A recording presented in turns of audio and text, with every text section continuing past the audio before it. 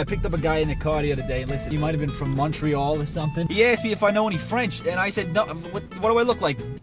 God? I don't know French. Does God know French? Probably knows French. You look like a polyglot? What do you think? I know all the languages? You think I know French? No, I know New York. I'm from New York. I gotta tell you something about the French number system, how they count to 100. It's absolutely bonkers, man. You're not gonna believe it. Everything from 1 to 16 is fine. They got their own names for it. When you get to 16, for some reason, some arbitrary number like 16, they say, hey, the rest of it, we're gonna do some random now. So instead of 17, what you'd expect, they go 10-7, then they go 10-8, and then they go 10-9, and then they go to 20. So that's fine. They have 20.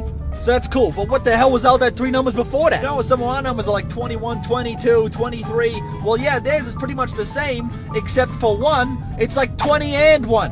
Why is there an and? I don't need to say and, it's just 21. And then they said, hey, you know what? We're going to be normal for the next 49 numbers up until 69, which first of all is hilarious because that's a sex thing. What comes next after 69? And I said, of course, it's going to be 70. You got some sort of stupid French word for 70, don't you? And he said, no. He said, instead of 70, then we got a 60, which is soixante or something, and you just add a 10 to it. So I said, what, you doing math now in the middle of your numbers? How the hell how do you keep track of it? So instead of 70, it's 60-10. He gets to 60-17, or what should be, and I forget that it's 60-10-7. Now we got 3 numbers back to back, and then he says, listen, he says, get this. He says, we're gonna go to 80. I said, great, it's 80, right? He said, no. So I said, what is it, 60-20? And he was like, no, something worse. I said, what?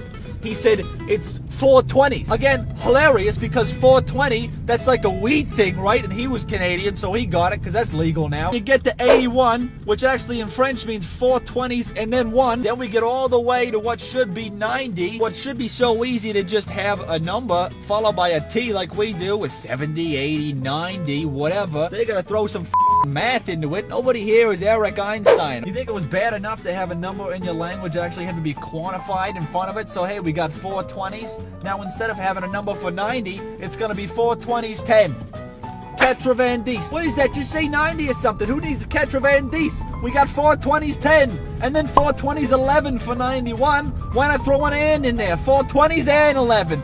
4 and 20s and 11, and then the next one, you go 420s and 10 and 12. Who cares? Just start saying numbers. And then you get to 97, 98, 99. It's 420s, 10, and 7. That's 4 goddamn numbers in a row.